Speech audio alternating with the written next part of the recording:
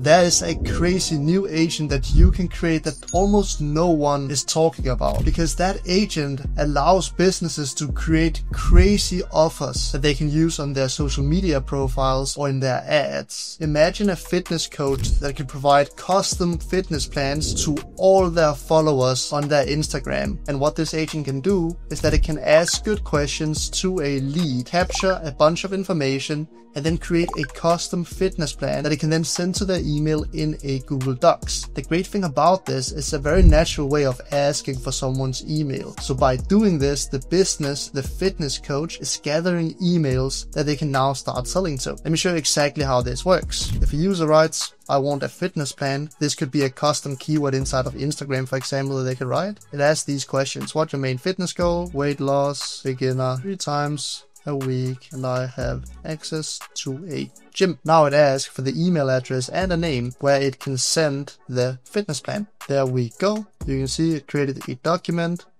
it updated a Google Sheet, and it sent an email. So let's see what it actually did. Inside our Google Sheet, you can now see we have information right here, the email, and a bit of information about them. And we have also sent a four-week weight loss fitness plan that has a link right here, and a Google Sheet where when we open it, we have a custom plan for Albert Olgaard with exactly what they need to do in order to lose weight with their exact preferences. 3 sessions a week, beginner, and you can see increase intensity, a very detailed fitness plan right here. Imagine a fitness coach that can run an offer and that can say in their videos that if you want a completely free plan, just DM me and I'll send it to you. That's the power of what this agent can do, because then you can connect this to Instagram, you can connect it to whatever you want, where everyone now gets free fitness plans. Awesome. So that is what we'll be creating in this video. And this is an agent, depending on how big the client is, that you could sell for anywhere between 300 and $1,000 a month. Inside of BuildMyAgent.io, we click create agent, and then we write create an agent with access to Google Docs, Gmail, and Google Sheets. It'll now create our agent and it'll add the right tools. Awesome. Now we have an agent with access to Gmail, Google Docs, and Google Sheets. The first thing I'll do is that I'll head into the agent settings right here, and I'll change the model to Grok 4 Fast. This is an extremely cheap model that doesn't use that many credits, and it's also quite good. You see inside the prompt we have access to all of these things. If I scroll down to advanced settings, I'll set the temperature to something like 0.3. We don't want 2 random responses here. We want it to be pretty consistent. The next thing we want to do is connect our tools. I'll connect Gmail, and then I will connect Google Docs. And the last thing we're connecting is Google Sheets. Now we want to instruct our agent in exactly what we want it to do. So I'm going to write, please update my prompt so that it does this. First, it should ask 3 questions to the user about their fitness goals, level, and access to equipment. Next, it should ask for their name and email, include text here that we will use this for future updates as well. So they agree to this by providing their email. Then it should create a custom fitness plan for them in Google Docs. It should send this over Gmail, and at the end, without telling the user, it should also add lead information in a Google Sheet. I hit enter, and let's update our prompt. Added a lot of information here about what it actually needs to have access to. So let's apply this, and now our prompt has been updated with the new information. So let's test it, shall we? We might need to refine this a bit, but let's see what it says. Hi, want to lose weight, beginner, I have access to a full gym. By sharing your email, you're agreeing to receive fitness rate updates from me. Once I have that, I'll create and email your custom 4-week beginner weight loss plan right away. Hit enter. Let's see if it knows how to utilize the tools correctly, because that is usually the hardest part. That is to get the AI to understand how it actually uses the tools. There we go. It created a document and it sent it over email. Let's see if it did that correctly first. So this all looked correctly, and they can click open your plan here, or they can click this docs document, and here we have the exact fitness plan. So that looks pretty good, but we can see that it failed with the Google Sheets. It says right here, sheet leads not found. The Google Sheets are class data. The caller does not have permission. All right, it probably doesn't know which sheet that it should update it in. So what we're going to do is that I'm going to create a new Google Sheet that I am going to call fitness plan leads. Then I am going to call this leads like this. Because what I can do now is that I can copy this URL. This has this ID right here, so we can help it. We can give it to that and help it find it. Please instruct the agent in using this sheet ID, where row 1 is name, row 2 is email, and row 3 is a short description of the lead and their fitness level. Update the sheet that is called leads. Now we have given it all the information that it needs. It knows that it should update the sheet that's called leads. It knows what sheet ID that it should use. If you scroll down, you can see it has added more information. It has removed what it usually said about the document. It has now added more information about the ID, the sheet name, leads. Now it should work. So I'm gonna click apply here. Now we've updated our prompt, and let's try it again, shall we? So I'll write hi and see what it says. All right, created the document, sent the email, and created a spreadsheet row. So if we go inside of the fitness plan leads, only created the row, it didn't actually add the values. So we just need to get it to update the row correctly. I can probably just get it to copy this response data right here and just say, right now it didn't actually add the information, it just inserted an empty row. Please update accordingly. So now we give it the entire context of what it's actually sending in the API response to our agent, and that will give it some context for what it should update inside of our prompt. Let's see if this works. Try to add the row in sheets again. There we go. Now you can see it has added the name, email, and description. So what we need to do now, because this might not work every time, is that we try it from the top again.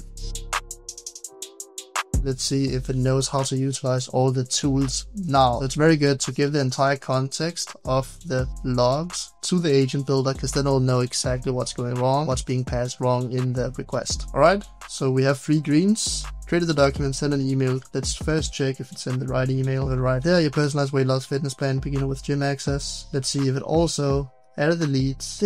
But it added it at the top. I think it's because we might be using a wrong tool. I think the batch update is usually better. So I'm going to instruct my agent now in using this instead. So batch update spreadsheet. I'm going to pass it this tool ID right here. And I'm going to tell it it's still messing up the spreadsheet add. Can you please instruct it in using this tool instead? In general, I always use this tool instead because I think it's more consistent. So now we've basically just changed what tool it should use with new information. Let's see if it can edit correctly now. Failed the first batch update, invalid cell location, but then it did it correctly in the other one. Does it edit correctly? You can see the error says that it wants to add an A1 or omit for appending rows. Instruct it in always omitting right here, so it just ends rows. Thank you. Now we are just optimizing this. If I deployed it would work fine, but we want it to be as fast and good as possible without doing any failed tool calls. Let's see if that works. All right. No errors now, and it was added to the bottom, which is what we want. Now it works. One thing I did see though, which I want to improve, is the way that it does markdown inside of these. You can see this docs right here can look much better.